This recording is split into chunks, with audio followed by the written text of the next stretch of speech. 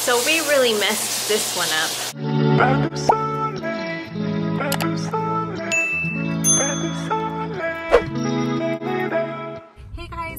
Welcome back to my channel. Today you're just going to be hanging out with me. I am dedicating today a self-care me day. It started really early. I had a 7 o'clock doctor's appointment, and for the rest of the day I'm just doing a little bit of shopping. I'm gonna get a pedicure, and then tonight me and Reston's gonna have a really good dinner. We bought some rib cap steak. It's our first time purchasing it at Costco, and all we hear is good stuff about it, so we're gonna try that tonight. Does anyone else get so happy when they see dogs in the window of cars?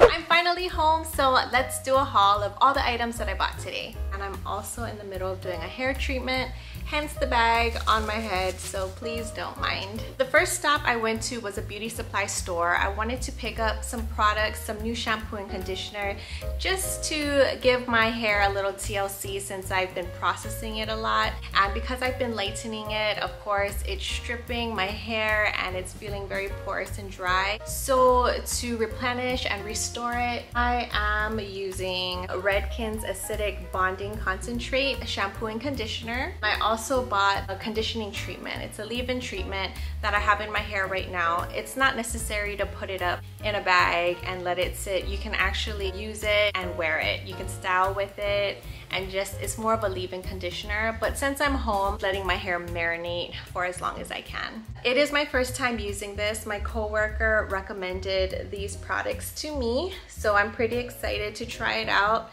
It's always cool to try new products. The beauty industry is just constantly growing with more products, and this one is pretty well known to do a good job.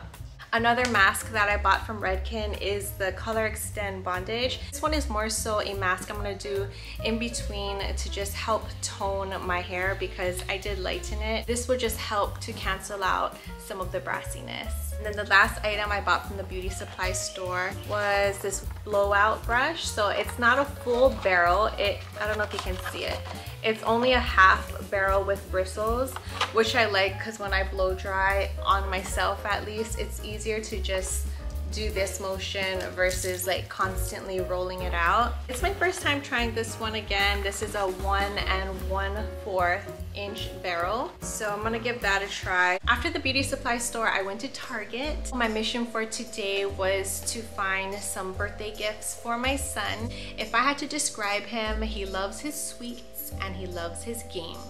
And when I say games, he loves, of course, online gaming, but he also enjoys regular family board games or when we have game nights. So I figured I'd go that route and purchase a couple of games that we can all enjoy as a family. It's a very old school game, but it's amped up a teeny bit. I'm pretty sure this one has been around for a while. I haven't played it. I don't think my son played it either, but it's Pictionary. This Pictionary, you can connect it to a screen, so your phone, your computer, your TV screen, and it has this wand that you draw the picture in the air. So the person drawing it has to really envision what they're drawing, and the people who are guessing gets to see it on the screen, which I think is going to be very entertaining and funny. That's the back. I've seen this in the store for a while now, so I'm pretty sure a lot of you have tried it. Let me know in the comments down below if you tried it and how much you like it or not like it. The next game that I found while I was in the game aisle, I honestly thought was misplaced. You'll know what I mean when I say that I thought it was in a completely wrong department. These are cereal box puzzles. I mean, they sell it just like this in the cereal aisle. And so when I first seen it, I was like, oh, someone didn't put it where it's supposed to belong. And I grabbed it and it felt heavy. Because you know, cereals are less than a cup of cereal in each of these boxes, so it's usually really light. But it's pretty heavy, and that's because these are all puzzles. And then I also bought him a few of the mystery boxes. Now, if you have kids, I'm sure you are well aware of what these darn surprise mystery boxes are. I swear they get us every time. The kids love it.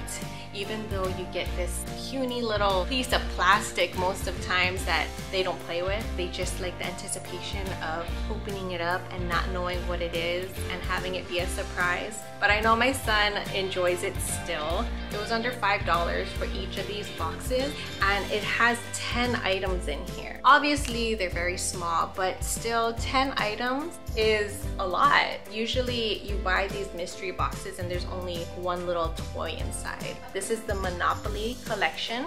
Because it was on sale, I bought 2. And then when I turned around, I found more. These are from a different collection, also Monopoly, and this one has 5 surprises inside. So altogether, he's gonna have 10, 20, 30 items out of these 4 boxes. I got him these nerd clusters, which are one of my newest favorite candies to enjoy as well. And then I also have a gift card for him. He likes to play video games, so I got him a Steam gift card, which I'll just probably tape on top of the candy. If you know me, I am not high maintenance. I don't buy high-end items, brands, especially when it comes to handbags. I'm more of a discounted type of shopper. I love TJ Maxx, as you all probably know. I broke 2 of my favorite purses that are really the only ones I use. The first one that broke was this one here. It's not the end of the world with this bag. It is repairable. Because it had these handles, I figured, what the heck, I'll just use it like this. For me, it's more ideal to be hands-free. I don't like always having something in my hand. Even if it's on my wrist, I still feel like it's in the way. So I love the side strap because it allows my hands to be totally free. Of course, I'm not gonna get rid of this bag, and eventually I will fix it. It's okay, I have another bag that I can use in the meantime. And that is this bag here. Rustin calls it my sushi roll bag.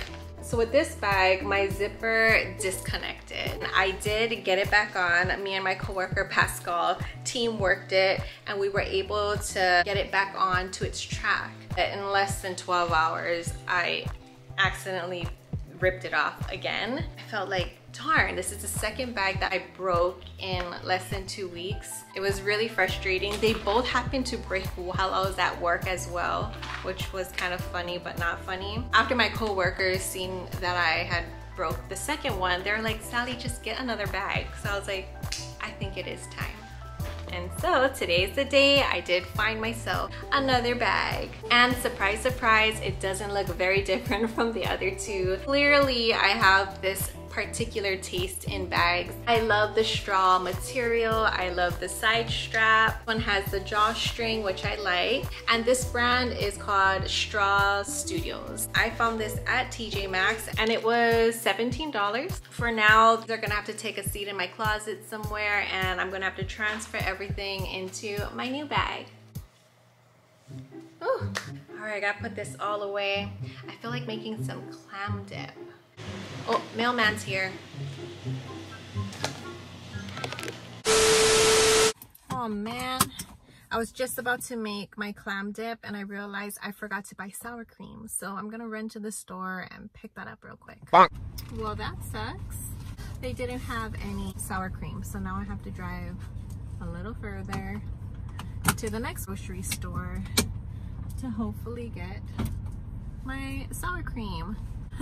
I'm so hungry. It is already 4:10 and I didn't even eat anything yet, so I'm a little hangry. Bonk. It's raining and I don't have an umbrella and I'm wearing white.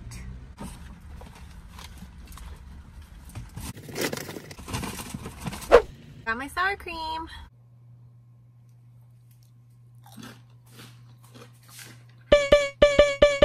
A while back I made a video on how to make this clam dip. I will link it in the description box if you're interested.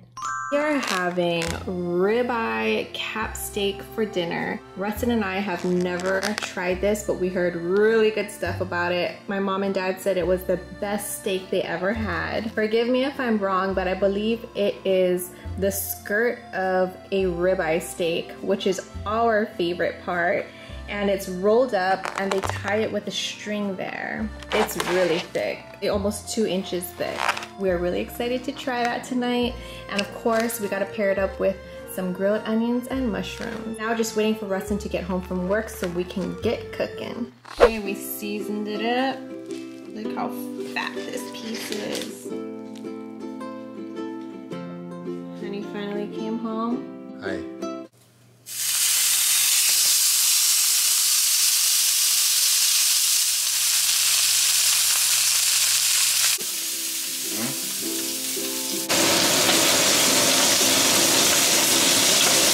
What a fail. We tried to use this thermometer for the first time and it's a dud.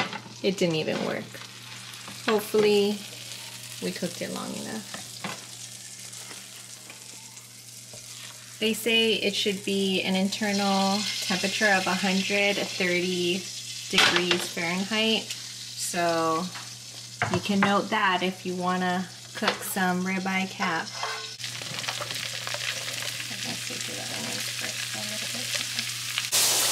So we really messed this one up. We thought it was done cooking, so Preston cut the string and it kind of unraveled, and then we noticed it was still very rare on the inside. So we threw it back on the stove to cook longer, and basically it unraveled. So that's one piece, and that was the other one. I'm sure it'll still taste very good, but next time we're gonna throw it in the oven first. You can see as it unraveled, it's basically the skirt of 2 slabs of steak. So it's fatty and has all the delicious flavor in it. This might be a little too rare for Rustin's taste, but it's perfect for me. This was a fail. So you want an internal temperature of 130 degrees Fahrenheit to have medium rare. Oh yeah, honey, that one's perfect for you. We also have our grilled onions and mushrooms. Go ahead, grab your sashimi. I personally like mine rare, so this is actually perfect for me. Cheers.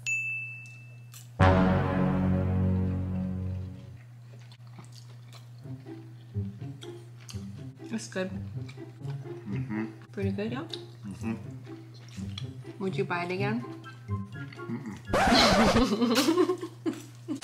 I forgot to show you my pedicure. I went with nude this time. Love it. Alright guys, I'm gonna wrap up today's vlog and I'll see you guys in the next one. Good night. Alright. Shh. I'm about to do some ASMR and I hear you're crunching.